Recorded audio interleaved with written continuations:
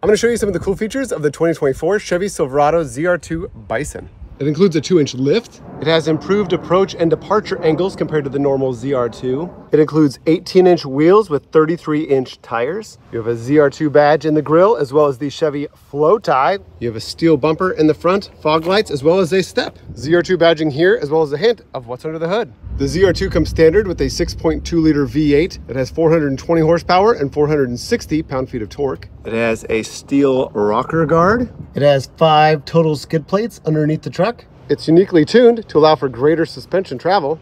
The back also gets a steel bumper. It comes with a multi-flex tailgate with 6 different functions, including this one.